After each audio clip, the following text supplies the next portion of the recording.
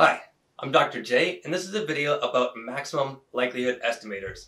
Our previous video, that's right up here, introduced the idea of likelihood. So if you haven't caught that video, you might want to check it out before you take a look at this maximum likelihood estimator video.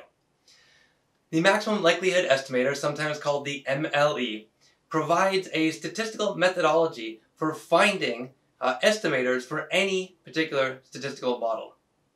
Right, and so therefore it provides the first general approach that we have to finding estimators.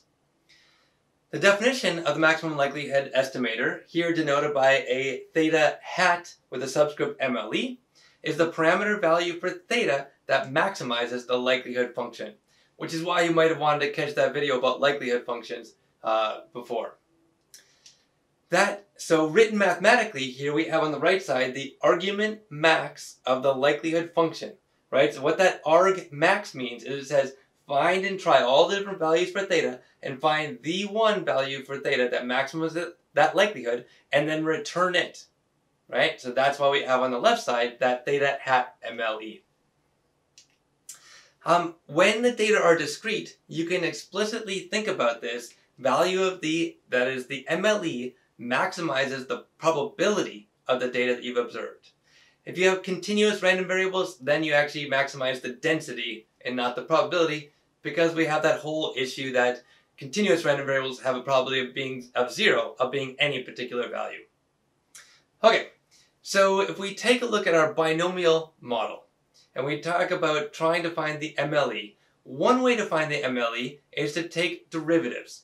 And so on this slide, we're going to talk about the derivation that you would use to find the derivatives of this likelihood function with respect to theta. Now, almost invariably when we're doing the math or we're using computation to find MLEs, we're always actually going to be using the log likelihood function. And that works, that is, if you find the maximum of the log likelihood, it will also maximize the likelihood because the log is a monotonic function. Right? That is, if you put in a bigger value in the log, you'll get the log of that bigger value is bigger than the previous value. And so we'll find the maximum of the log likelihood with respect to 0. We're going to set it equal to 0 and we're going to solve it. Because if you remember, right, what that means is that remember that the derivative is the slope of this function. Right? And at the peak of this likelihood, that slope is going to be 0. Okay, and so that's why we're taking derivatives, setting it equal to 0, and then solving. Right, so here's an example of using the log likelihood for the binomial. There it is. We're going to take derivatives with respect to theta. If you take those derivatives, you get these values. You set that equal to 0, and then you solve for theta.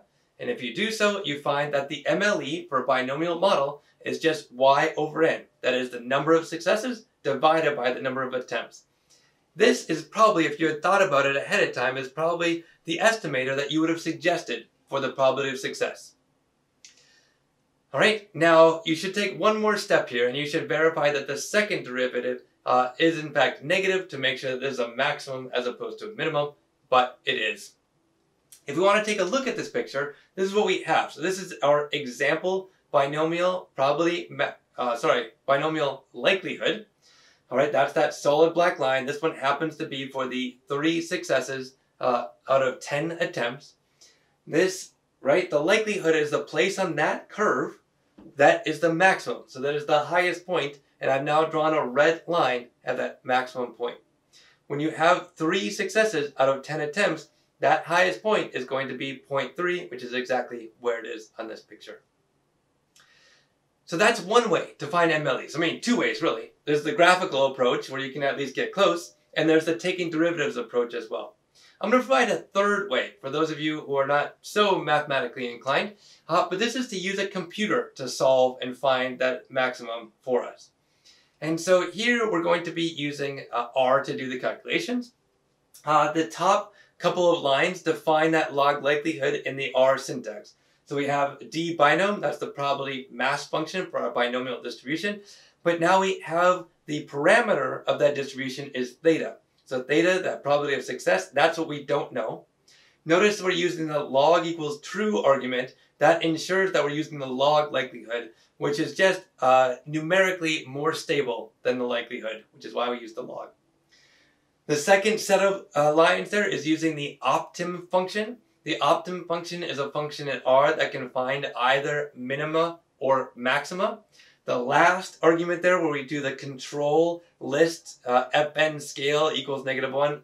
I don't know why they're calling it this, but that just ensures that you maximize.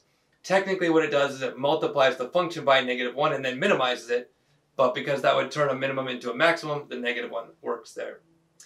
The other lines here indicate, number one, that 0.5 indicates our starting value in this optimization.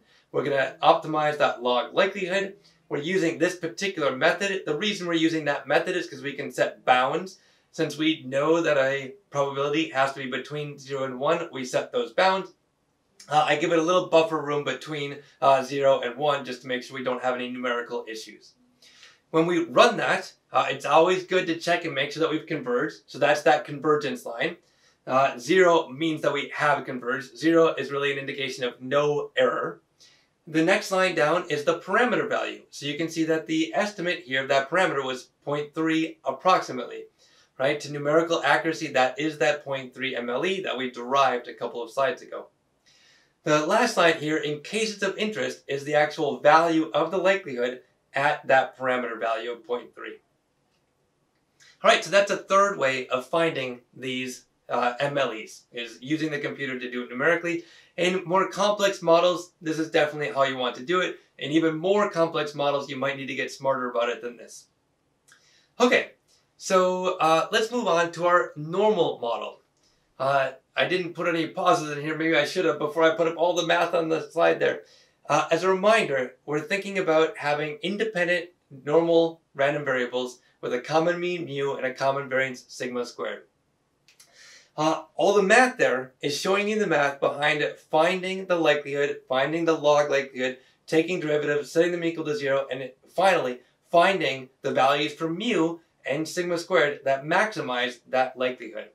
Now, I'm not going to go through all the steps here. You can pause the video. Better yet, you could take a look at the slides that are in a PDF down below. But the end result is that the MLE for a normal model for the mean mu is the average of the observations y bar.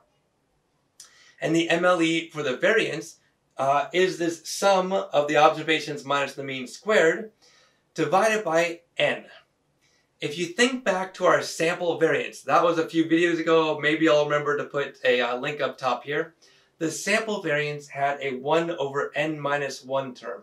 So just a little bit of a discrepancy there between the sample variance and the MLE.